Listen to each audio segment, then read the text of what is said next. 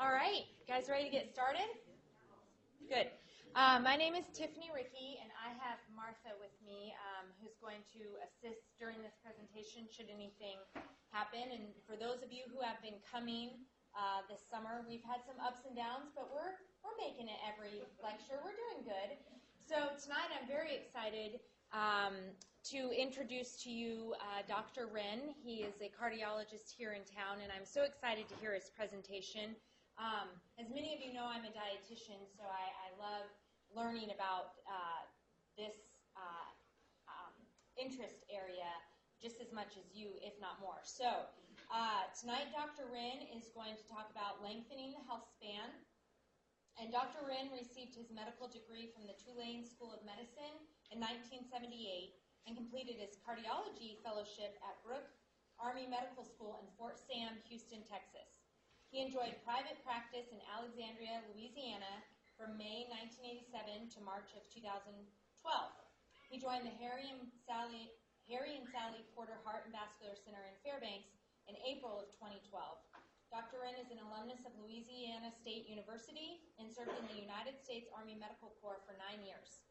He is board certified in internal medicine, general cardiology, interventional cardiology, and cardiovascular CT.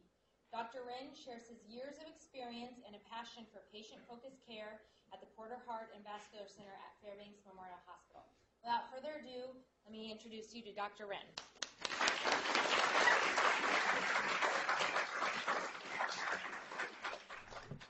Thanks, Tiffany. Thank you all for coming out despite the rain. I came early so that, there's always an audio-visual problem. And so we had a little bit of a problem, but Tiffany worked that out. But while we were working it out, my wife left to go to pick up an adapter from home. So I'll just repeat the lecture to her when I get home. We'll do that. But my youngest daughter is here, and she can enjoy it. And again, thank you all for coming. Tiffany, I guess it was November of last year, she wanted to know the title of the lecture, maybe December. But it's risky because I tend to change my lecture and my thoughts all the way up until the last moment. So I'm surprised that she knew it was lengthening health span because I probably changed the title several times. But I think it's very important for us to stay healthy as long as we can. And what we're finding now is that to a certain degree, we are not living longer, but we are dying longer. We're finding younger and younger people with diabetes and with problems due to the way we live. So, but it does not have to be that way. That's what I want to focus our attention on tonight. I'd like to define health span, talk about the leading causes of death, the underlying causes of chronic disease. How do we determine risk? And that's very important. I think I saw about 2 or 3 patients today who they're healthy people, but they may have problems. And the issue is there anything going on? Just going in and talking to your doctor, does that tell you what's going on? Looking good to your family? Feeling okay? Or is there something going on internally that we can find out without being overly invasive? We'll talk about that. And we'll finish up with preventing and reversing chronic disease. If we can prevent it, great. And if we have to reverse it, then we should take those steps. Genetics plays a role. Genetics can be a problem. We say that genetics will load the gun, but it takes the environment to pull the trigger. Exercise, how much? Can exercise be a problem if we do too much? And then also we'll talk about nutrition. Well, health span is the number of years we live disease-free. Lifespan is the number of years we live. And life expectancy is the number of years that we have remaining at any given age. So here's in terms of what's well documented, the oldest living person was Jeanne Calment, who died in 1998. She lived to be 122 years of age. I think she had two kids. she rode her bicycle until she was 90 years old. She lived alone until she was 110, but she set the house on fire because she was losing her vision, not because she was losing her mind. So we'll talk a little bit more about her as we go on. So the question is, what do we do to live a long time? Well, if we are heavy thinkers, depending on what we're thinking about, you can shorten your life. The non-thinker who has no worries generally lives a long time. This is debatable, but supposedly the average lifespan of a caveman was about 16 years. But, actually, yes, so there was high mortality at birth. There was high mortality early on in life. But if a cave person lived to reach the age of 50, they were likely to go on to live to be 70 years of age. But as time went on, life expectancy certainly improved. With the life in 500 BC, the expectancy was 20 years, and in 400 AD, about 35 years. And lifestyle and hardships played a major role in short years of life. In terms of Jeanne Calment, she never worked. She married into a very wealthy family, and but she was very active. She exercised a lot. She loved olive oil. It's not the type of olive oil that we have. Hers was not highly processed. She loved chocolate. She ate 2.2 pounds of chocolate a week. She did smoke, but apparently she only smoked, in the later years of life, she smoked no more than 2 cigarettes a day. So it's pretty interesting. So advances in medical technology have increased our lifespan of humans to date. If we look at 1900, the life span of a man was about 46 years, 48 years for a woman. 1925, 57, 60, and we can see about the year 2000, 74 years for a man and 79 for a woman. So how do we get to 100 candles? That's the question. What's interesting about the centenarians is that they don't become sick until the later years of life, around age 97, and they die quickly for about 9 years. Whereas for most of us living in Western civilizations, we become ill in our early 60s, and we remain ill and continue to die over an 18-year period of time. So we have quite a few years that are unhealthy. And the question is, how can we lengthen the health span and live longer? So what are some of the underlying causes of chronic diseases? Well, the major causes of chronic diseases are known, and if these risk factors were eliminated, at least 80% of all heart disease, and stroke, and type 2 diabetes would be prevented. Over 40% of the cancers would also be prevented if we were to do that. And what are the problems? Well, physical inactivity, tobacco use, and unhealthy diet are the leading modifiable risk factors that we face. So this is typical, of many kids now, lying around when they're out of school and eating highly processed foods.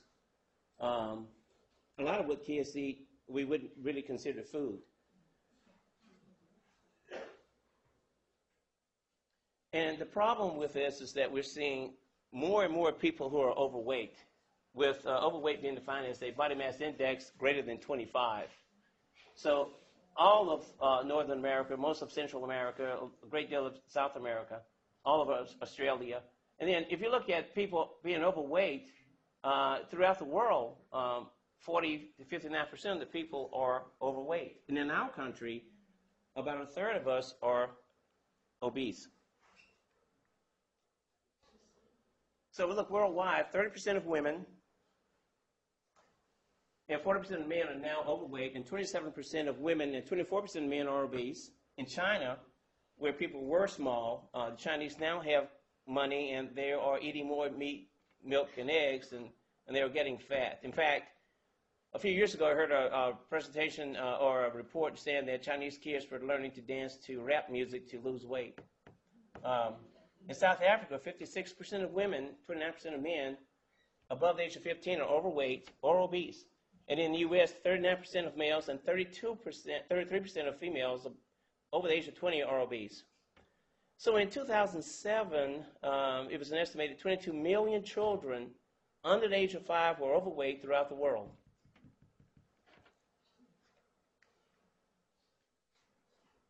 So what happens with obesity? Well, the same foods that would cause us to be overweight or obese will cause various diseases, such as pulmonary disease, with sleep apnea, hyperventilation syndrome, cirrhosis due to fatty liver, gallbladder disease, gynecological problems with infertility, polycystic ovarian syndrome, arthritis due to the heavy weight, venous stasis changes causing phlebitis.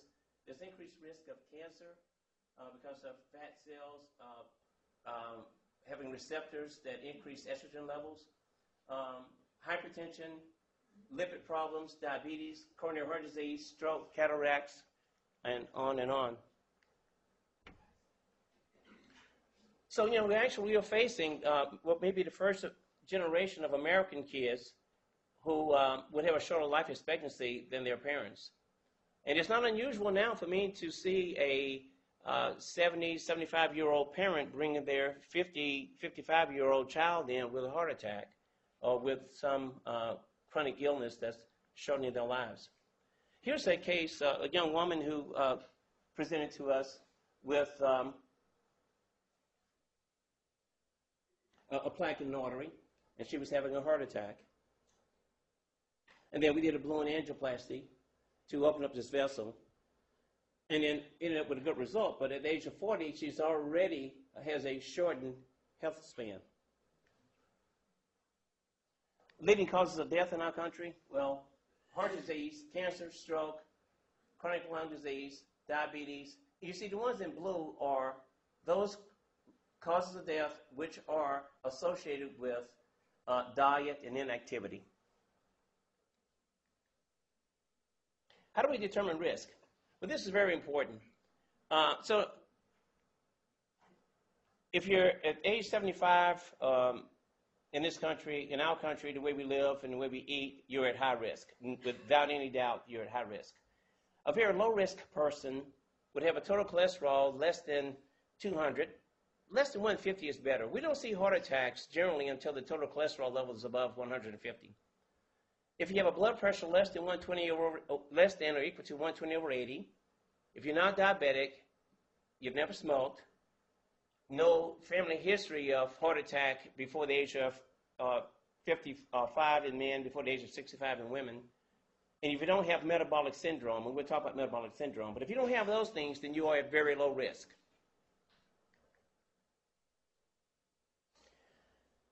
In general, women, in terms of being at increased risk, by the age of menopause, women do exceed men. But a woman with one or more of these following risk factors are at increased risk: smoking, poor diet, sedentary, obesity, family history, men less than 55, women less than 55, high blood pressure, metabolic syndrome, poor exercise tolerance, rheumatoid arthritis, lupus, history of diabetes during pregnancy or with preeclampsia or hypertension during pregnancy are increased or risk factors for women. So metabolic syndrome, if you have one of the three of the following, a waist circumference greater than 35 inches in a woman, greater than 40 inches in a man, high triglycerides greater than 150, cholesterol, HDL cholesterol, the good cholesterol, less than 50 in a woman, less than 40 in a man, elevated blood pressure above 130 over 85, fasting glucose above 100, any three of the following, then you have metabolic syndrome, which means there's increased risk of diabetes and increased risk of cardiovascular disease.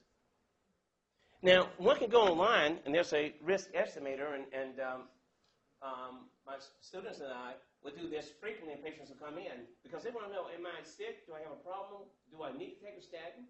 Well, you, with this online risk calculator, you put in the gender, male or female, the age of the person, the race, HDL cholesterol, the good cholesterol, the total cholesterol, blood pressure, whether there's diabetes or not, high blood pressure and whether one smokes, and then you get a 10-year risk calculation for your chances of developing a cardiac event. So here's an example of a 60-year-old white male, or white female, actually, and with a total cholesterol, we said was 240, HDL of 30, blood pressure, systolic pressure of 150, no high blood pressure, no diabetes, not a smoker. The 10-year risk is 7.7%. If the risk is 7.5 or greater, then that person should benefit from a statin.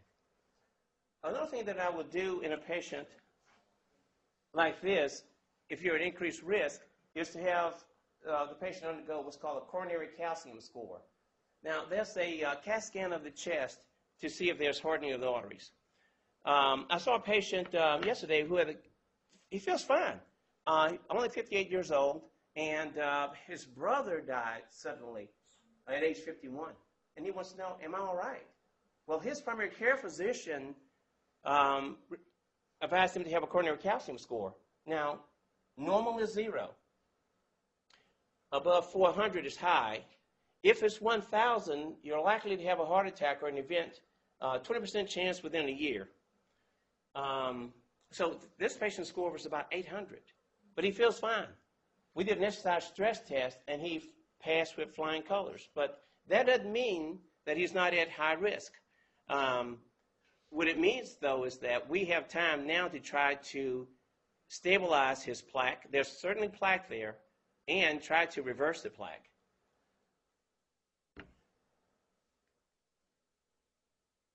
Some of you may remember Tim Russert with Face the Nation, who died suddenly about 15 years ago, I think now, maybe 10 years, 10 years.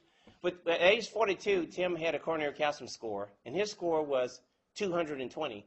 That doesn't sound high, but at age of 40, for a man 42 years of age, that placed him in the 90th percentile. If you're in the 90th percentile, you're likely to have a heart attack within 10 years, a sudden cardiac death. And so if you have calcium in your coronaries, and this shows calcium in the left main coronary, this is the left anterior descending, this is a ramus branch in the circumflex artery. With this amount of calcification, then the best thing to do is to become vegan, have no meat, no milk, no eggs, no oil, to reverse the plaque. That's the best thing to do. Caldwell Esselstyn showed that you can prevent heart attacks by doing that. Tim didn't do that. His doctors didn't advise him because I think at the time that he had his calcium score, we were not as aggressive as we are now.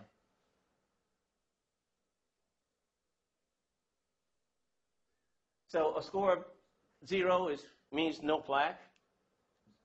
Minimal plaque at a score of 10. Anything above 10 is a problem. Score of up to 100, definite plaque, significant plaque at greater than 400. The problem with the test here is that it costs about $300 that insurance companies may not pay for. Sometimes they pay for it, sometimes they don't. But it is a worthwhile test to do. Now, I would recommend a coronary calcium score in someone who's never had a heart problem, because if you've already had a stent or bypass, you don't need that. We know you have disease and you have to be treated aggressively. I recommend it for women over the age of 55 or men over the age of 45. Women don't develop disease as early as we do, and they outlive us too. But and then the problem is being radiosensitive. By the time a woman's age 55, there's not such a concern about radiation exposure, and the same for a man by the time he's 45 years of age. So I do think it's a very good test. So preventing and reversing disease, what do we do? Well, in terms of genetics, well, some people are born with genetics that would prevent them from disease. If you look at the Ashkenazi Jews, they have a gene mutation that lowers their risk of Alzheimer's, hypertension, and diabetes. The Old Order Amish also have a gene mutation that causes lowering of cholesterol and lowers their risk of cardiovascular disease by 65%. That's despite diet. Patients with Lorentz syndrome, who are dwarfs, have a gene mutation in growth hormone receptor. They never have cancer, no matter what they eat or smoke. they don't have diabetes. And Japanese Americans also have a gene mutation, particularly in the males, that lower their risk by 40%, and cancer risk is lowered by 55%. This is important because of what's happened with the Human Genome Project. Now that these genes have been identified, there will be ways to manipulate genes, and those of us who are not born with them, to lower cholesterol and to give us the same benefits. And I would predict that within the next 10 years that we will see newer therapies available because of what we know now, because of genetics. But now, many of us are not born with those genes, and most of us not. So we have to do more. Okay? And one thing we can do is to exercise. I think it was like 1 o'clock this morning when I put this slide in. So hopefully nothing is put in upside down. Dr. Bartling, one of the outstanding family practice doctors, called me one day and said, hey, I want you to look at this article. And I have several young men who exercise a lot, and you think there's anything to this. So and it is. This is a great study looking at cardiovascular damage resulting from chronic excessive endurance exercise. And many people in Fairbanks love to run, which I think is great.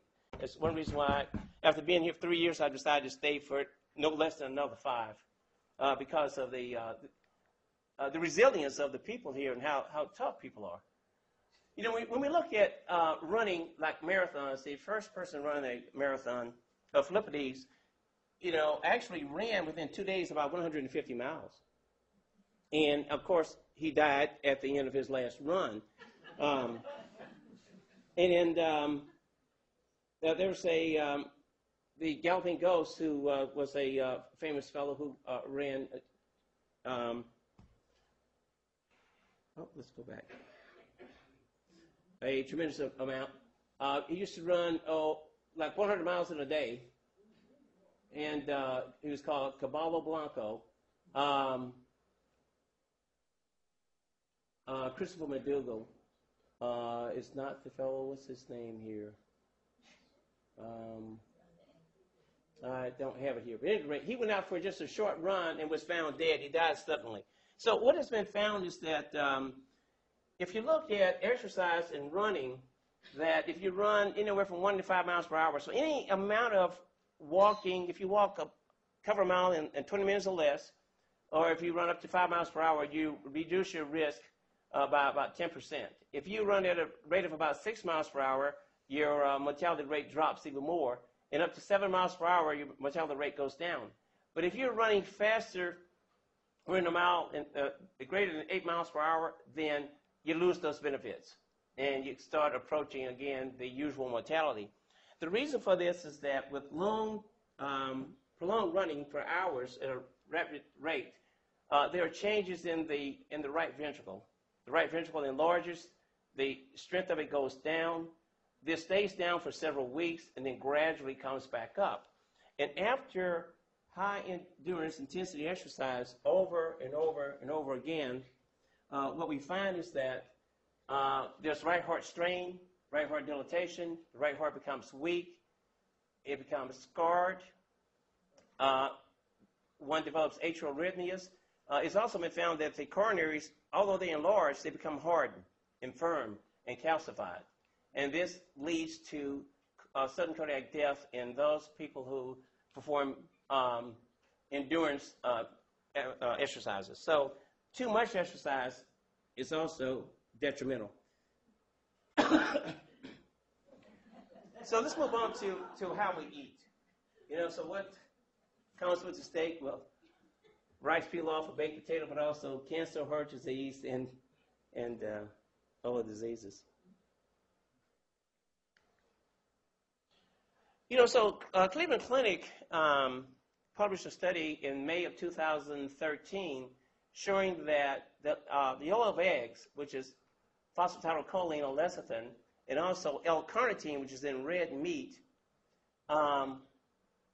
will be metabolized by bacteria in the gut. So choline will become acted on by bacteria. Let's look at this slide. So phosphatidylcholine, the choline portion has 3 methyl groups. this is acting on by gut flora and forms trimethylamine. This goes into the liver where there are oxidases within the liver that will oxidize this and at a hydroxyl group and form trimethylamine N oxide, which is a free radical. The point is that this is a free radical, and then this free radical would oxidize LDL and cause plaque in arteries. So the higher the TMAO level, the more likely one would suffer a heart attack, stroke, or death. And this was, it didn't matter what the cholesterol level was, whether it was good, bad, or indifferent. So red meat and lecithin, phosphatidylcholine, and yellow eggs will do this. And what was interesting was that when they gave steak and eggs to a vegetarian, this did not occur because vegetarians have different gut flora that will not produce this. And to become vegetarian, one had to be on a vegetarian diet for about 9 months for the flora to change. So free radicals are organic molecules responsible for aging, tissue damage, and possibly some diseases. They're very unstable, so they bond to other molecules and they can cause DNA disruption. Antioxidants, which are present in many foods, are molecules that prevent free radicals from harming healthy tissue. So antioxidants are found in what we call functional foods. These foods have phytochemicals, which are neutralize free radicals, reduce heart disease, cancer risk. They're found in fruits, vegetables, whole grains, legumes, and wine. Yeah. But not too much wine, just the right amount. So what are some antioxidant foods? Well, the top 10 antioxidant foods are as follows. I was surprised to see this, that the small red kidney bean was at the top of the list. Now, did Sally come? Sally Mango? Okay, that's one of my students, and she actually did a lot of research on the Alaskan blueberry. And when I talked to her about this, she said, no way. The Alaskan blueberry has more antioxidants than any other any food, and I would have to agree with that. But the small red kidney bean is loaded with antioxidants also. Wild blueberries were listed as number 2. Large red kidney beans and legumes. Pinto beans. Beans are very good for us. And then people who live a long time, they eat quite a few beans. Now, the cultured blueberries are also high in antioxidants. Number 5. Cranberries, artichokes, blackberries, prunes, and raspberries. So we look at this list. There are other things on this list. Well, this list is very long, but when we drop below the top 10, we see apples, pecans. I was also a little surprised to see that the russet potato was higher on the list than actually sweet potatoes. Plums, black beans.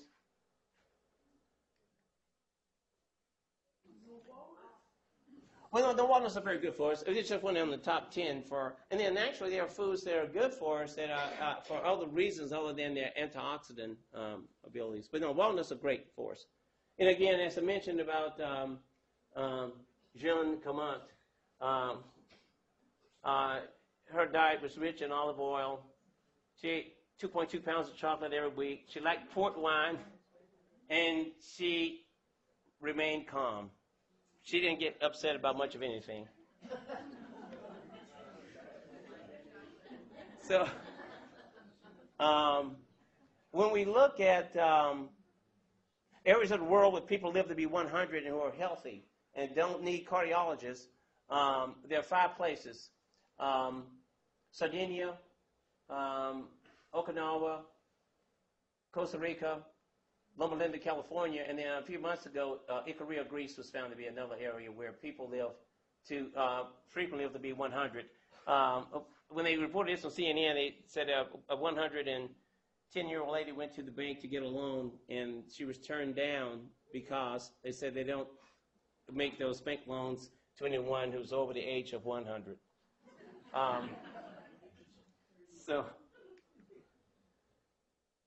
So what did centenarians eat? Well, in Sardinia, the men drink red wine 3 times a day. The women carry the guns and do all the official business for the house. The men tend the goats and walk up and down the hills. And the wives don't fuss at them. They have a plant-based diet with small amounts of red meat in Sardinia. In Loma Linda, California, they eat a lot of nuts. Yeah, so nuts are important. When I met Dan Buechner, who wrote this book, The Blue Zones, when I picked Dan up from the airport, he said, let's get some nuts. And I said, well, I'm not supposed to have that. And he said, what? He said, everywhere I go in the world, people who live a long time eat nuts. So I said, great. Let's go get some nuts, and I'll just tell my daughter that I'm with Dan Buechner, and he says it's okay. But nuts are good for us. Now, if you're trying to lose weight, we would limit the nuts because of the fat content, but nuts are good for us. In Loma Linda, in general, they're vegetarian. They vary from being lacto-ovo vegetarian, pesco-vegetarian, fish-eating vegetarians, to being vegan or semi-vegetarian or non-vegetarian. The semi-vegetarian and non-vegetarian Adventists don't do any better than the rest of us. So the ones who do live longer are the lacto-ovo, pesco-vegetarian, or the vegan Adventists. And they drink plenty of water. In the Adventist health study, it was found that if a man drinks at least 5 glasses of water a day, he reduces his risk of a heart attack by 50%. It says early dinner. What's early? 5 o'clock or 4:30 or? Is Adrian here? Adrian is Adventist. I'm not sure. One would think that it would be no later than 6, but you're right. The heaviest meal. And at 8 or something. Yeah, sure do. 8 o'clock at night. Yeah. Surely this would be before 6. Yeah, and then I'm also told that the Adventists don't tend to eat between meals. They don't tend to do a lot of snacking. And in Okinawa, they stop eating when they're about 80% full, and they have a plant-based diet with soy. In Costa Rica, there's hard water with a lot of calcium. Largest meal in the morning, so that's another common theme. And they don't have much meat. They have some eggs, lightly salted tortillas, beans, lots of beans, and squash. In Ikaria, Greece, wild greens, herbal teas, goat's milk, and their diet is high in beans and vegetables, low in meat and sugar, not much fish, but high in potatoes. So Caldwell Esselstyn, for someone who has, let's say you have calcium in your coronaries, you want to prevent disease, what Dr. Esselstyn did was to place patients on a plant-based 8% fat diet with a small amount of cholesterol medication, and he lowered cholesterol from 246 down to 132. 18 patients who had previously had coronary events during 8 years prior to the study had no events during 20 years of follow-up. 6 patients who went on the usual American Heart Association diet did have more events. So with no meat, no milk, no eggs, no oil, he was able to prevent heart attacks. And lately he's repeated this study in 200 people, and 90% had the same outcome. So in general, for foods that we emphasize for healing, there are raw vegetables, whole grains, green and herbal teas, steamed vegetables, nuts and seeds sparingly, whole fresh fruits, legumes, herbs and spices, lean, non-grain fed meats. However, there's an asterisk here that says this does not promote healing meat. But if if it's non-grain fed and is wild, it's not nearly as bad for us as processed meats. And another thing too about wild meat is that it has more omega-3 fatty acid. So if you're going to have meat, it should be wild and only small amounts for someone who's trying to reverse disease. What should we avoid? Well, we should avoid all dairy products, eggs, most cooking and salad oils, addictive foods, fried foods, eggs, artificial sweeteners we should avoid, high fructose corn syrup, and refined sugar. If you're going to use oil, then avoid these. These are processed too much. Some examples. If you use oils, then choose organic oils because then you can avoid GMOs and hexane extraction. If you use extra virgin olive oil, do we have Papa Vincent's? Did you ever check? Yes. We do? Yes. Where'd you find it? I think it was at Brett's. Actually, I don't know where I got it here. All right, so my wife says there's Papa Vincent's at Fairbanks somewhere. Yeah, I did. We pulled it out of the movie box, and it was Papa Vincent's. Okay, well, yeah, that's great. Let's look. Let's go back to that. Yeah, so here's some oils that are not so bad. Papa Vincent's, extra virgin sesame oil you can use for low heat sauteing. Nativa hemp oil for cold applications such as salads, dips, and some smoothies. This information is from the Benny Howry, who has the what's she call herself? The food bake. Yeah, food bake. Yeah, I think her work is good. Don't you? You see that? Yeah. Okay, so we'll come to close here. The doctor of the future will no longer treat human frame with drugs, but rather will cure and prevent disease with nutrition. Thomas Edison said that. And the other thing, is, which is an ancient Egyptian proverb, 1/4 of what you eat keeps you alive, and the other 3/4 keeps your doctor alive. Okay, questions?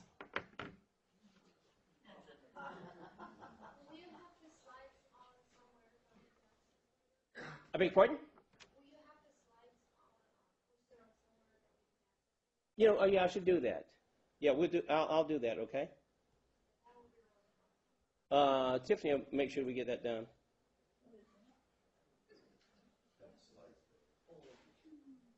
This is more questions. Sorry. Yes, sir. There's a study published within the last 2 years by a dozen or so academics, including that for people over 65, it wasn't worthwhile to take blood pressure lowering drugs to lower your blood pressure systolic lower than 140. Are you familiar with that study? Yeah. So what's recommended with JNC8? Carlos, or are you? There he is. So what does JNC8 say about age and hypertension? If you're greater than 60 or less than 60. Yeah. Yeah, so greater than 60. So if someone over the age of 60, 150 over 90 is where we get excited. And that is in terms of using drugs. But that doesn't mean that that's a healthy blood pressure. A completely normal blood pressure is 105 over about 65. Anything above that, there's increased risk. That's why we pay more for insurance as blood pressure goes up. However, it's not a good idea to treat people until you get to a certain level. And we're finding that when we treat too early, we don't help issues, particularly if we lower the diastolic pressure to below 60. That increases mortality. But I do have patients lose weight, reduce the sodium content in food. Not all of us have to avoid salt. Some people are salt sensitive, others are not. And do all the things to stay healthy, and then the blood pressure will settle out to where it needs to be. But right, at age 60, we won't add a drug until you're above 150 over 90. Yeah. Yes, sir. Why Yeah. are eggs so bad for you now? It used to be you got that kind of toughness. Yeah, no, I don't keep going back and forth on eggs. And this is just recent data from Cleveland Clinic looking at the issue with trimethylamine N oxide, and they still haven't worked out. So this was all done in their research labs. There's not a general test for TMAO. Now, if one should eat eggs, still eat organic eggs if you're going to eat them. And I wouldn't overdo it with that. Along those lines, what about the difference between the egg white and the egg yolk? Yeah, so with egg whites, then you're looking at still animal protein. When Colin Campbell did the China study, they looked at, in terms of making cancer grow in experimental animals, they used casein, which is milk, one of the milk proteins, and it can make cancer grow. If they took casein away, cancer would stop growing. And what he found was that represented what would happen with any animal protein. With egg whites, you have just pure protein. So, and when Esselstyn did his work, he said, well, you don't have eggs, not even egg whites. Now, with the yolk, the issue is with phosphatidylcholine, with lecithin, with forming this free radical that would cause LDL to become oxidized and cause plaque in arteries. So in general, if we want to slow down the aging process, if we want to prevent the growth of cancer, we minimize animal protein. Yes? In addition to the nutritional recommendations, are there any specific recommendations relative to supplements? Yes, that's a great question. There are supplements that and I may have a slide here on that. Let's look at that. Not all supplements are actually antioxidants. I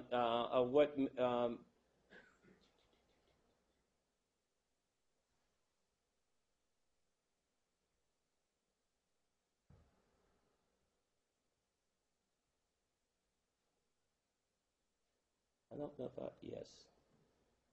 Okay, this is it. So here's a list of what one would generally think would be antioxidants, but they're not truly antioxidants. For instance, green tea, blueberries, dark chocolate, wine, and turmeric. Okay? They have a hormetic effect, and that is with mitochondrial hormesis. You stress that portion of the cell, and you actually make it more resilient to oxidation because you have given it a little bit of what could be a toxin. An example would be vitamin A, which in small amounts will make the eye healthy. In large amounts, vitamin A is very dangerous for us. So studies have been done looking at giving antioxidants to patients, and they found increased mortality. So what nature offers is in the right balance and just the right amount. But when we take it and put it into a pill form, and that's called reductionism, when you take that, concentrate it and put it into a tablet or a pill, then we have thrown the body out of balance. And will cause something that would be good, it becomes dangerous. So here's a study looking at hormetic dietary phytochemicals, and this was published in 2008. And what was found was that their finding was that a certain amount of cell stress inducing phytochemicals in varieties of fruits and vegetables normally consumed by humans will fall within a low dose stimulatory range of concentrations. That is, make us better. But then if you certain foods can concentrate these and cause a problem. They felt that it was that consumption of phytochemicals in the form of concentrated supplements has the potential for adverse health consequences. If the doses consumed exceed the toxic threshold, then we may exceed the toxic threshold whenever we do more than what nature normally provides. So the filling by Colin Campbell, Esselstyn, John McDougall, a lot of leaders in nutrition would say, let's not supplement. The only supplement that most would recommend would be vitamin D3. And that's not proven yet. Brigham and Women's is doing a study now looking at vitamin D3 in 10,000 people throughout the U.S. And some will get vitamin D3, some will not. And they're going to look at the rates of cancer and heart disease. So in general, we should avoid supplements and get our vitamins and antioxidants from whole foods. Yeah, so B12, if you're strictly vegan, then there may be a reason to give B12, yes. And I do know that Joel Furman actually has his vitamins that he gives, And I haven't looked at the concentration on that. And Joel does feel that in some people you have to safely give supplements. But then I would, if I were to take one, I would more likely take something that he's recommending because he's one of the leaders in the field too. Yeah. Yes. I just wanted to ask about your patients that are already overweight or obese and trying to get back to a healthy BMI. Have you heard of Peter Attia's kind of outlook on obesity, in which like he really is like no carbohydrates because that increases insulin, which increases storage of fats and stuff like that. So do you ever talk to your patients about carbohydrates? And the second part of that question is that a lot of these longevity places, like most notably in Japan, they eat like a ton of rice, and that's a ton of triglycerides that are coming in. So can you speak a little bit more to the interplay of carbohydrates and being heart healthy? Yeah, let me just kind of start at the end and work back. For instance, with rice, if one eats white rice more than 2 times a week, you increase the risk of diabetes by 40%. And that's one thing that Furman talks about all the time, that we're seeing much higher rate of increasing rates of diabetes and in China, Japan, and also Korea. But if you eat brown rice more than twice a week, the risk of diabetes goes down. There's another difference, too, in many countries where there's a lot of rice being eaten, is that the activity level is greater. And so it's better to have brown rice if one is going to eat rice. The other thing, too, is that if you look at the places where people live a long time, and there was Okinawa, which is not quite the same as Japan, but in terms of how they eat. For instance, Okinawans eat very little fish. In those places, it's high carb. Like 70% of calories are from complex carbs. Again, with a high activity level, but they were complex carbs. McDougall wrote a book called The Starch Solution, where he really pushes the fact that if you eat complex carbs, you don't get that glucose spike and high insulin surges that one would get with eating simple carbs. It really makes a difference. But it is important, though, my feeling is that if you're going to be on a high-carb diet, even complex carbs, one needs to exercise. That makes a difference. I do have some patients who just say that they have a major problem anytime they have carbs with their diabetes, and are trying other approaches to do that. The issue, though, is that if you're making the blood sugar look better, are you really reducing plaque in arteries? And that's what we don't know. You know, for instance, the China study, which is more of a study of ecology in terms of everything was measured that those people ate and what they excreted and how they interacted with their environment. And what was found was that when animal protein was more of a condiment, that there was a big difference. When the Chinese migrated to the cities and had meat, milk, and eggs, there was increased risk of breast cancer and heart disease. For the rural Chinese who ate mainly a plant-based diet, those problems were not seen.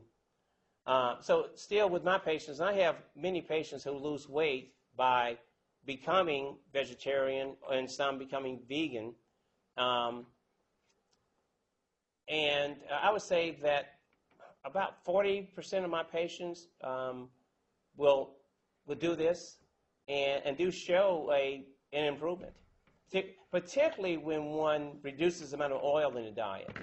That gives us a lot of empty calories that we just don't need. Yeah. And I hope I kind of touched it. Okay. Yes? Yeah, I travel a bit. I've probably spent more than 20 trips out of the country, more than 5 months apiece. And I noticed that when my body is not happy when I'm home. I suspect the solution is not the Mediterranean diet, but the problem is the American diet, what is available, and more specifically, I think the gut fauna is compromised in the States. Are there any studies to find out whose gut fauna works and whose doesn't, and why not? Like corn in the States, a lot of corn is it's a registered pesticide. And I don't think it kills us, but your health span is severely limited because we are a relationship with our gut on it. It doesn't work, we don't work well. Yeah. So, are you when you're traveling, are you getting more fiber or you're getting less processed food when you? I eat in restaurants when I travel. I eat at home. I try to eat okay. I'm not that great at it. I'm not that bad at it. But I think the more specific difference is not the change in diet, but the fact that if I come home, I'm going to fatten up and dumb down. I just really feel the difference when I'm home. And I have almost a statistical perspective because I travel so much at length. And my constitution just goes cattywampus here, home. But there's a big difference in your diet versus traveling versus here. Not that much. Yeah, there's a big difference in diet. I'm eating food there and I'm eating food here. That's the difference. You're eating food there and what here? I'm eating food here, but the food here is the food in the United States. What does the food in the United States do with our gut? Yeah. Yeah, so one issue, though, is that just how much, in a way, are we affected by GMOs, because so much of our food is genetically modified, unless you're getting organic. And if you can, but you have to trust, that is, if it's truly organic. And I know there are some issues there, that something may be labeled organic and is not, so for instance, with people who have gluten intolerance, lately it's been shown that it's not really gluten, but it's Roundup that the wheat has been sprayed with just before it's harvested. So there are issues, major issues with in terms of insecticides, and if you look at, for instance, sugarless gum and aspartame, it's been shown now that has an effect on thyroid function due to causing an autoimmune problem. So much in the way of food substitutes cause problems. And I think it just boils down to our not having whole food and food that's been altered to make it have a longer shelf life and to be able to ship it, to further places. Do you exercise more when you travel? It's not that? Here, okay. Sorry. Yes. What's your opinion on reversing heart disease, that you should not have a single drop of oil? Do you agree with that, or do you think that's extreme? Because that's what two of the books I've read say, not a drop of oil, if you're trying to reverse heart disease. Right. So when I spoke to Edson about that, his statement was that there was a study that was done looking at medical students who they took bread and dipped it in olive oil and ate a slice of bread. And then for an hour after eating that, their blood vessels did not relax, and they lost the hyperemic response. They could not improve circulation if they needed it. So that was one issue that he had with that. Another issue is that the amount of saturated fat in oil, but okay, so why not just minimize it? So what has not been done is to say, what if you're using organic oil and it just hadn't been studied? So, I mean, that's what we're doing. We're not having a drop of oil. We're really great to be able to have a few drops. Right, I understand. But, we just don't know. Well, yes, to get reversed. Now, if your numbers are great, and if you are having a small amount from time to time, no one knows if that's okay. We do know this, that the Mediterranean diet, for instance, in Ikaria, Greece, I do think that they had oil. Yeah, but it's not heavily processed. Well, that prevented heart disease, possibly, but if you already have it from the American diet to reverse it. Well, see, we don't know. We know that Esselstyn did that because when he reviewed populations that didn't have disease, he didn't see oil in their diets. However, the oil here is not the same unless we're getting the non-GMO, getting the organic, and the stuff that's not heavily processed. So unfortunately, we just don't have any large number of people where that's been done. But if I would suggest that if one should have oil, it should be organic, and use the extra virgin olive oil like the papavensis that's cold pressed and not altered as much. Yeah. And as long as your numbers are looking good too, I think that's very important. But no one's just has studied what you have other than what we see with the Mediterranean diet. And we know that over and over again with many studies that there's better outcomes with the Mediterranean diet. Yeah. Yes? So with all the nutrition and exercise, what about the role of stress management? Because that has that fight or flight response where we spill lipids into the blood, we increase our blood sugar, so then insulin has to come in, and that's a huge, does oil make a couple drops here and there make as much of a difference as freaking out at a stoplight because somebody doesn't have their turn signal on? You know what I mean? Like, our stress levels are so much higher here than they are in any of those other blue zone populations. That's true. And in fact, there's a recent report saying that in places where there's a lot of traffic and noise, cortisol levels are higher. And stress is very important. And that's one, like with the Joan Comont, who lived a long time, she always remained calm. And anytime we become upset and angry, we increase the release of free radicals and worry a lot. So that has a lot to do with it. And actually so it's not just food, it's also the lifestyle of those people. For instance, with the Adventists who once a week they get away from other people and just deal with family and spend time with family. And then when Buechner in Blue Zone said wine at 5, he mentioned calming down, just relaxing, taking some time to just get away from it all. So that has a lot to do with it. In fact, Adrian, who worked with me with some of the stuff on handouts we give, who's at the Adventist, and I kind of get in an argument. She says, well, even if you have coronary disease or whatever, you're going to do much better if you are lower your stress level. And I said, well, okay, that may be true, but I'd rather have clean arteries and then maybe you can handle the stress. But stress is very important. The Okinawans, for instance, during World War II, lived off potatoes, and it was amazing how they handled the stress of that time. So that's very important. Yeah. In fact, more people die suddenly on Monday than any other day of the week. Sudden death on Monday, and that was ascribed to going back to work. Yeah. I'm sorry.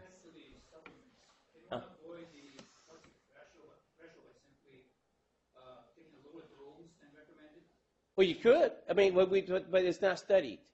We just don't know. In fact, I was telling my wife the other day, with all the smoke in the air. So there's this, what's been discovered, are environmentally persistent free radicals that become attached to, harmful chemicals get attached to soot and particles in the air, the PM 2.5, and we inhale that. And that's more dangerous than smoking 300 cigarettes when we inhale that. So if you have that going on, then it may be that taking additional antioxidants may work, but no one knows. You know what I mean? So there may be a situation where you need or you could benefit from that, but we just don't know. But we do know this, that in those places in the world where people live a long time, they don't supplement. They just eat whole food, and they exercise and they walk and they enjoy life. So that's why I just really think that's important that we talk about that in terms of how do they live in terms of living a long time. Yeah. Thinking in terms, I've been taking supplements maybe because I know I don't have a balanced diet, or I don't consistently. And then the flip side is that see that it does say taking them as a potential for adverse consequences. It does, yeah. So a large study has been done giving antioxidants. It was vitamin A, C, and one other, and there was increased mortality. I mean, it's just so much better to not to need pills for me, and not to take supplements because it's there in your food. Just eat. An apple has about 8,000 phytonutrients. I would recommend an organic apple, but and when you look at the Plu code, when it's organic, right? The five numbers. The first one starting with 9, because of the amount of insecticide. And then 2, this time of year we should all have a garden and eat from that garden. I I mean, they're just so much better than getting highly processed stuff, but it just has never been proven. It has never been proven that taking supplements prolongs life. It never has. If you want to read more about that, then look at the chapter on reductionism in the book, The China Study, by Colin Campbell. And just read about that. Yeah. You read Grain Brain and Wheat Belly? I've looked at those. And in fact, I talked to John McDougall about that. When I mentioned it, he turned red. He said, I know what he says. I don't agree, and yeah. But, along with being on a high-carb diet, we need to exercise. I think if you're going to have high carbs, you just can't sit around. Too, yeah. But in terms of wheat belly, he mentions that the wheat now is not the same. There's this wheat that's been modified so that it has a heavier stalk to hold more, and that we don't metabolize it quite the same. Yeah. What about the work in the Eat Right for Your Blood Type? Yeah, so the thing I like about that is that it starts out by saying that we should have fruits and vegetables. So it's for every blood type, you can have fruits and vegetables. Yeah. But then, again, so there's a review article that the American College of Cardiology did looking at various diets. And what it said about that one is that there's just no research to know that that really makes a difference. So there's no large study to say that it's going to help someone to prevent disease, live longer, and whatever.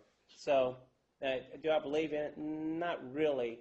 But I do like the fact that it starts out with saying, everyone can have fruits and vegetables. And which I had a slide here that was kind of interesting. If you looked at the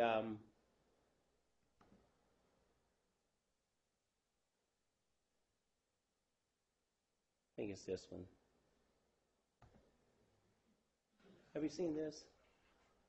Looks at carnivores versus herbivores versus frugivores in the human in terms of, it looks at different things, like the mouth, difference in the mouth, and whether we have, like with the carnivore, there are no enzymes in the mouth, but they have a different pH in the stomach.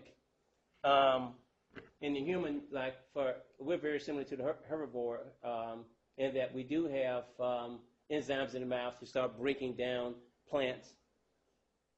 So it's kind of interesting that we are more like the herbivore in terms of how we're, in terms of the intestine is much longer in the human than it is in the carnivore. But of course, we have freedom of choice, and there are certain things we want, and we eat those things we want, but frequently it will. I tell my friends and family, I guess some of my patients that we just shouldn't eat each other. It's not nice, and it probably shouldn't eat other animals either. But if we do, it should be a big celebration, and it should not be processed, and should be wow, and which is different. And then if you have to go out and hunt and do things, it's just a difference in your exercising. You're doing more rather than just going to the store and picking up a package of processed meat. Yeah. Yes, sir. From the point of view of an immediate evaluation, I understood you to say that getting this calcium score or scan was a good thing. Does that also do an indication of plaque that's present vascularly, or is there another test or scan for that? Yeah, if you have calcium in your coronary arteries, then there's plaque. That means plaque. That means there is. Now, when I do a calcium score on a person, I'll never label someone that's having coronary disease, but it is disease. It is coronary disease. But we don't label someone with that because insurance companies will take that and just increase rates and whatever. So if there's hard plaque, there's soft plaque. The hard plaque doesn't change, but the soft plaque associated with it can be reversed. So that would be a sign to say, hey, yeah, we need to keep your total cholesterol to below 150, keep the LDL cholesterol less than 80, less than 70 in a diabetic. Again, for men over the age of 55 who have no history of heart disease and you want to know what's going on internally, I think it's a good test. I've had patients who, I had a patient here in town who we sent for a coronary calcium score and his heart went out of rhythm, so they couldn't do the test. Well, I would have said, well, wait until we get him back in rhythm, but they didn't call me, and they did it, and it didn't tell us much about his heart, but they found lung cancer. And he went to Mayo Clinic, and it saved his life. It was very early cancer, but that's not unusual. When I was in Louisiana, we found quite a few cancers that we would not have seen just because we were taking a look at the heart, and the radiologist has to look at everything that's there, and would find early cancers in patients. I think it's a very worthwhile test, and again, men over the age of 45 and women over the age of 55, if you don't already have a diagnosis. Because we just get, with a treadmill test, you can pass the test and then have a heart attack a week later, because most heart attacks occur in people with only 40 or 50% narrowing in the artery. It's not the critical narrowing. It's that soft plaque that's unstable that ruptures. You stabilize plaque by eating fruits and vegetables and by having antioxidants, but you can never run out of supplements that they will sell us, you know. So life should be simple. You know, like the guy who doesn't have to think, you know, he's going to live to be 97. He's not a thinker. So don't think about it. Just eat whole foods. Plant your garden, eat it, you know, stay away from It's a $300 stress. That's what you got to lose, get it. And then, but you're saying that calcium buildup isn't reversible? You're stuck with it?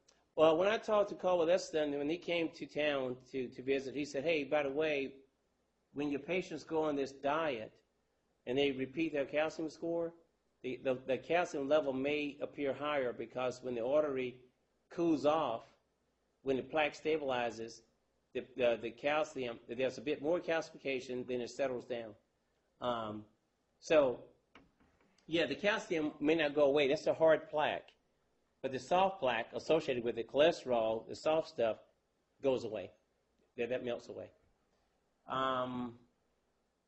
Yeah, stress is something we really should avoid. Oh, the other thing, too, about the calcium score is that if you say you have chest pain, we all have chest pain.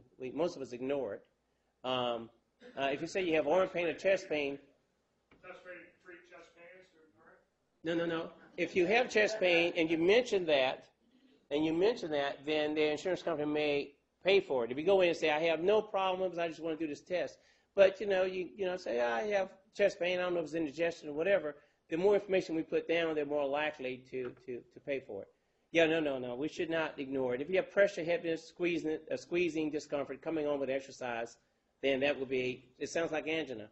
Unfortunately, women are so unusual in terms of their symptoms that they may just feel fatigued or tired. It just can be vague complaints, and we should stop and listen because it may be a problem. Yes? So what should you use for brain health?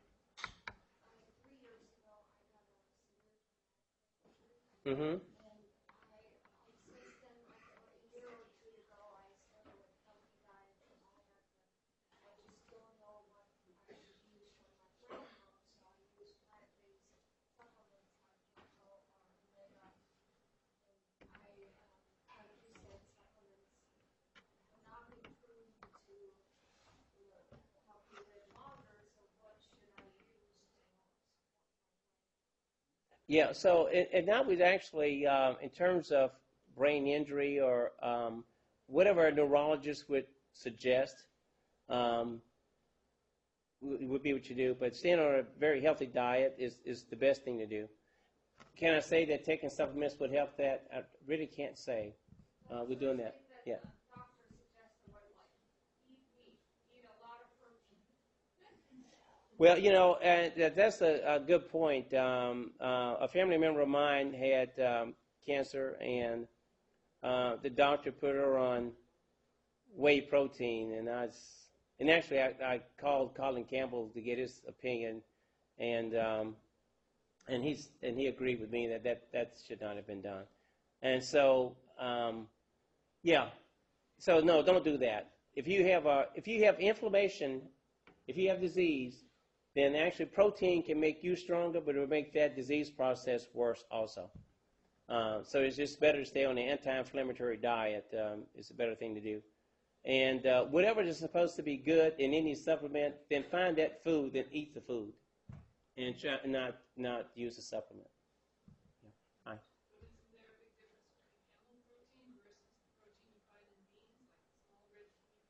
Yeah. So yeah, right. Yeah, that's a big difference.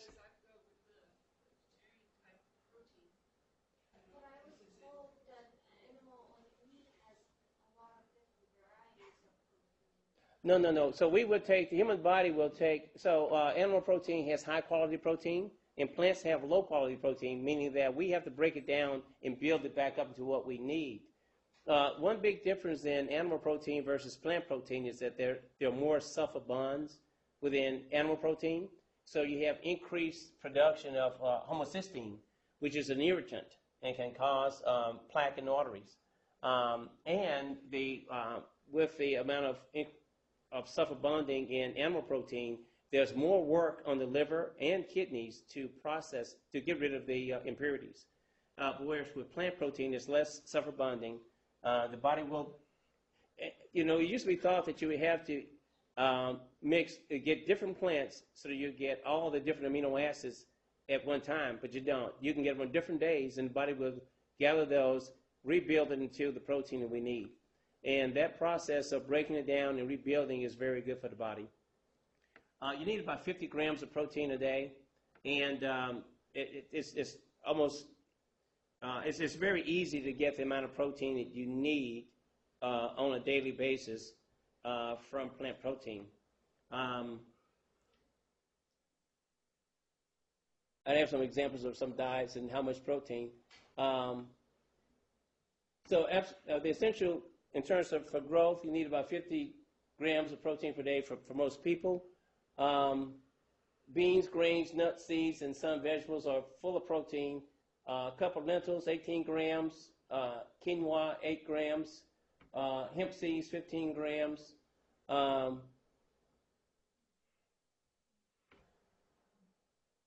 Seitan have 18 grams. Tofu. Now, if you get tofu, make sure it's organic. So here's some examples of tofu scramble, toast, fruit, lunch, and for lunch, black beans, sweet potato salad, quinoa, cooked veggies. That's 69 grams in a day if you have that as a diet. For breakfast, raisin bran, soy milk. You can use almond milk, banana, bean chili, salad, cornbread, brown rice, broccoli. For that whole day, 87 grams of protein. So you get plenty of protein on a plant-based diet, just with mixing some of these menus. Okay. As people get older, a lot of us get leg cramps, and is that significant towards the manifestation of heart disease? No, it's not. Yeah, so sometimes it be because of lack of exercise. If you do take certain medicines can cause cramps. Statins, for instance, you have increased cramps. If you're on a diuretic, a fluid pill, that can cause cramps. But it can happen just with lack of exercise. So walking may help. If you have restless legs, then you tend to cramp anyway. But it's not. If you have pain on walking, that could be peripheral vascular disease. Yeah. Yes, ma'am.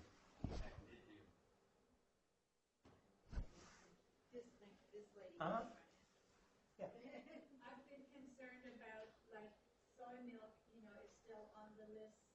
Soy is one of the most genetically, modified seeds around, and we do not label whether what we're buying comes from genetically modified seeds. So, yeah, when I was over at the co-op, I saw their organic soy, and they assured me that it was non-GMO, and it was actually produced, I think, somewhere around Delta Junction and one of the places there. Yeah, but you're right, that is a concern. Yeah, the closest thing we can get to not being non-GMO would be organic, and I've been told that if it's organic soy, that is not GMO. Yeah. But for instance, now for like at some of the coffee places, it's almond milk that's available. rather than soy. Yeah, so, right. Yeah. Need to work on getting it labeled non-GMO verified soy milk. So it's been tested by an independent agency. And so the statement here was to get non-GMO verified soy milk. It has a little sticker on it, so it says organic, and then also some of them say Yeah. verified by the project, by an independent project, non-GMO project. You have to take your reading glasses and your magnifying glass on top of that to read, you know, as you get older. Very good eyes. But the non-GMO label is actually pretty large. Is it? It's pretty easy to see. It's bluish, it looks like a stamp. Yeah, easy to see. We have one more question over here. I wondered if there's any relationship with the plaques that you're talking about and the plaques that are in your brain for Alzheimer's. Studies, or if I'm thinking of different things. Yeah, this is different. That is different. It's not the same plaque. But now you can develop organic brain syndrome from plaque in the small blood vessels in the brain, that cause little tiny mini strokes. And that can cause senility, or what appears to be Alzheimer's, but is not the same. But this is the plaque in the brain for Alzheimer's is outside the blood vessels and within the nervous tissue itself. One thing that's important is that the vitamin D deficiency has been associated with increased risk for Alzheimer's. So we really need to make sure we keep our vitamin D levels up. Yeah. Okay. Thank you all very much. Thanks, Victor. As you can see, this is such an interesting topic and so much to think about and take home. My biggest points were not go to work, because that's when we'll have a heart attack, and then go to Hawaii frequently to get vitamin D. So I think those are good recommendations. Next week we have Dr. Jay Butler, who is the Chief Medical Officer for the state of Alaska, and he'll be flying up from Anchorage to talk to us about infection control. So that should be pretty interesting, especially in light of some of these MERS and Ebola and flu, and should we be concerned as Alaskans. Also, this presentation is recorded, and so it will be up at a YouTube link on Summer Sessions website. So uaf.edu/summer, and you'll be able to get directed from there. So I hope to see you next week, and thank you all for coming.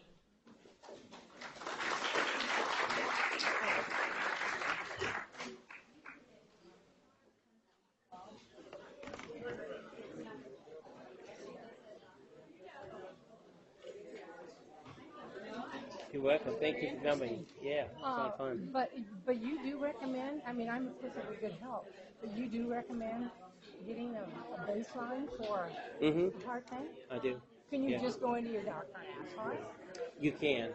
And actually, what I think that would be good to do is, that risk analysis that they do online. Yes. To do that. Uh-huh. And you really should know, do you know what your cholesterol is? Not anymore. I've had it No, done so for several years. now, what the new recommendations are, if someone's 75 or older, then there's not proof that taking a statin is going to make a difference. They think it will, but it's not been proven because enough people over 75 have not been studied. But I would still say, if you love your family, you're doing fine, then find out how you're doing and correct any little problems that are there. Yeah, really. I can speak to that precisely. Hello, Doctor. Hey, hi. I'm Louis mentioned. Oh, great. I lost my brother at the age of 51. Oh, goodness. Yeah. I hope you didn't mind. No, not at all. Yeah. We've been telling everybody, go get yourself checked at the doctors. Go find out what the heck is going on. Yeah. Right. Yeah. We're definitely part of the choir. Great. Yeah. Wonderful. We're going to go pick up more organic food now. Everybody's following me. Thank you, Doctor. No, you don't. You can just call Porter Hort and tell them that you heard me speak and you want to see me, and we'll work it out. Okay, and talking about water, the tea would be considered water. Well, not quite, but if it's green tea, I mean, tea is good for us, you know. But tea and coffee it really isn't dehydrating. Alcohol is. Well, I Yeah. drink a So lot so of we have to green tea. count. I drink a lot of green tea. Oh, good. But Yeah. is that the same as water? Not quite the same, but close. Yeah, it is hydrating you somewhat. Do you use the tea bags? Okay. Yeah, yeah. Okay, thanks. Yeah, it does give you some, but have some water too. Okay, great. Yeah. Thank you very much. It's very You're welcome. Thank you. See you. All right. I wanted to ask a second question, which was, I was aggressively treated about when I was 50 with I had high blood pressure, high cholesterol, family history of heart disease, all sides of the family. Grandmother died young. So I treated with it. I hadn't been able to get my exercise and my food act together. Now I've got that together. My F levels are in the low, but I'm on the smallest of the Lipitor and doing the blood pressure medications. Should I stop that to see how I'm doing and more aggressively treat it with food and exercise? I mean, is there a harm from taking them? I mean, I'm 60 now, so. Yeah, so the question is, I think we should find out, do you really need a statin? And you can do that with that online yeah, I'd have calculator. to get my current levels. But having been, I was really high at one point. Yeah. And I have asthma. Yeah, most of us have to stay on statins, have to stay on to keep those levels down.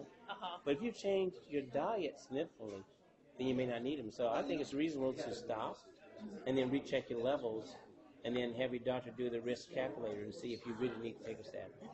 Yeah. Okay, thank you. Yeah, it doesn't hurt to do that. Yeah, so statins cause blood sugar to go up a little bit. It can cause a little bit of memory loss. So well, my heart disease, Alzheimer's, or both, those are my risk factors. Yeah. So we don't have cancer in my family. We have those two. Yeah. So if you come off your statin, if your cholesterol goes back up, you can always get right back on, though. Yeah. Okay. Yeah. But have your doctor do the risk calculator. Yeah, it's just simple to do. Anyone can download it and do it. Do they have any tests for women for the chest pain issues? I mean, it seems like you could end up in the emergency room a lot. You can, but if you are old enough, if you're 55 and older, the calcium score would be helpful just to find out, do you have plaque? Yeah. And then we have to just my allow. grandmother was angina. Yeah. It's 64, I think. Right. And then we decide on what type of stress test to do if you need one. Okay, thank you. Okay. Yeah.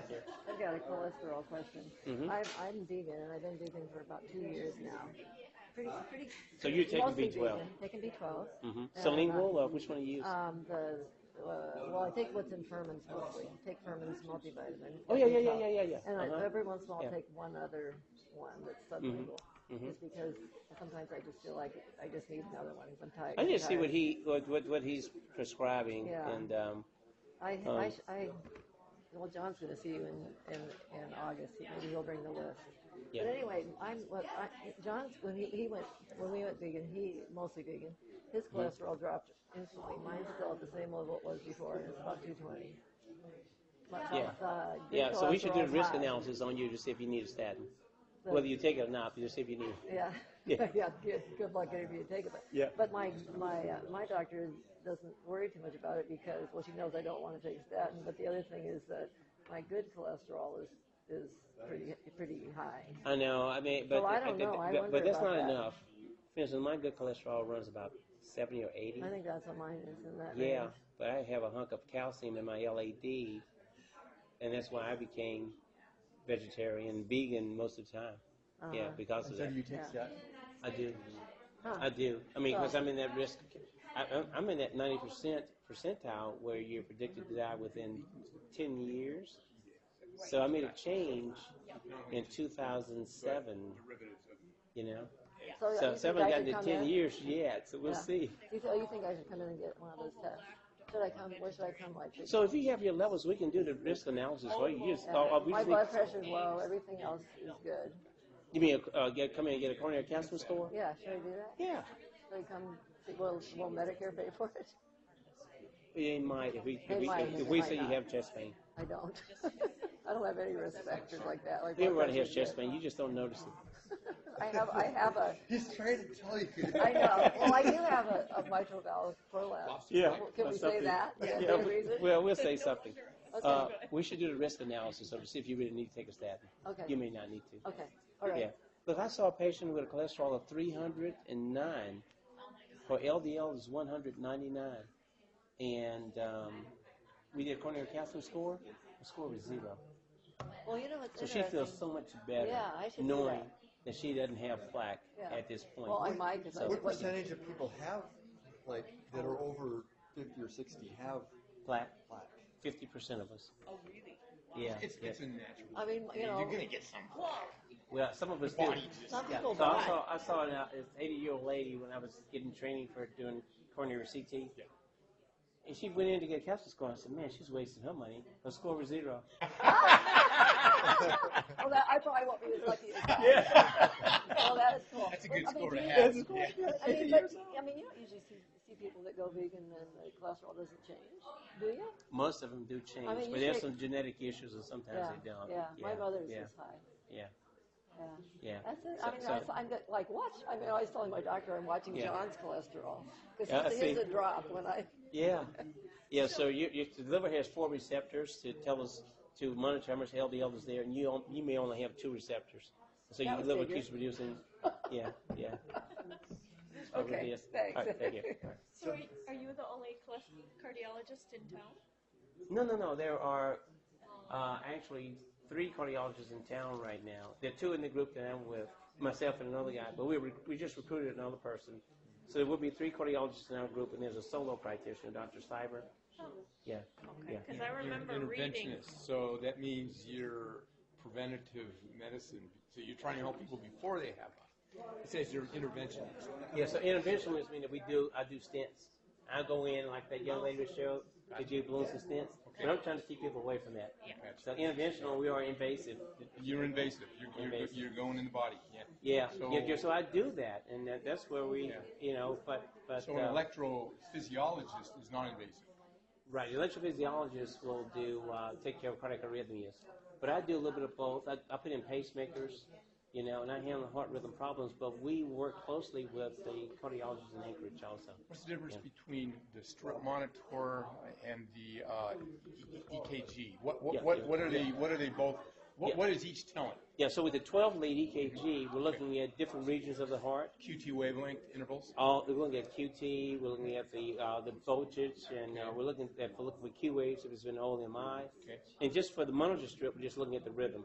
It's a sinus rhythm. One's electrical, one's rhythm. Yeah. Okay. Right. Okay. And so the other one, we're looking at rhythm plus other information. That's a fascinating area, too. How that, oh, it is. How Yeah, that pump needs electricity to run. Hey, one thing I'm sorry I've taken up. No, I think he's the one who has a question. I just okay. You can keep going. Well, I don't want up on that screen. It showed the countries where longevity seemed to be pronounced, and I think it was in Okinawa, and it said they eat until they're 80% full. And I went, that's a big one, isn't it? Yeah. Now, where do they have for that? Yeah, because everyone stuffs themselves, and then it's like these people know when to stop. Yeah, that's right. They do. Don't overeat. It's very important. Yeah. So I got a question because I'm fascinated by all this stuff. I've read, all these books. The blood type, zone diet. I tried all these diets. I tried them on myself. I experimented. Right now I'm doing the wheat belly, that one. Which your guys, your lineage of people are looking at no, or something like that. But I'm looking at thinking I want to try the vegan. I've never tried that. So with the Loma Linda, people can I just just Google Loma Linda? Would that be a helpful thing? It would be. Because I know they're really advocates for it. They really are, and then actually, Essenson's book, Prevent and Reverse Heart Disease. I mean, that's strictly vegan. Is that on your thing? Prevent reverse heart disease? No, it doesn't say that specifically. But prevent reverse heart disease, okay. Oh, well, that's the gold standard. That's the one Bill Clinton. Clinton. Oh, okay. I could Google Bill Clinton and diet. There would be right there. Yeah, but Clinton did that. Yeah. Well, yeah, he's like. Look, I turned his mic off. Yeah. Hey, doctor, do you give any expert testimony? Do you do expert testimony? Well, they don't allow me because I'm an employed physician. Banner. Yeah, Banner Health. Yeah, it would be Banner conflict Health, of interest. Yeah. Yeah, well, the thing is that they want. I mean, I have to go through Banner to do that, and they say no, you can't unless it's And if the suit was in town. What's your name? If I tell you, you'll probably know who I'm suing. It's Cook, last name. No, I don't know.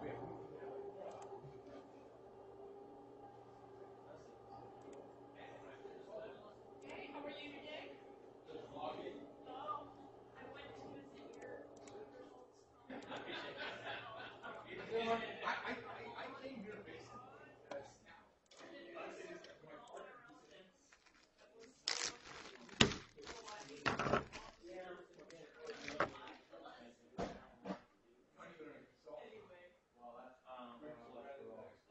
Anyway, it was really a great trip back there. Dunking the butter in there, which is not good cholesterol. It's digestible, at least you're not dunking it in Mayonnaise. yeah. Yeah, anyway. That was a quick trip, huh? I took 10 days. You covered that much? 10 days, it was about 1,000 miles.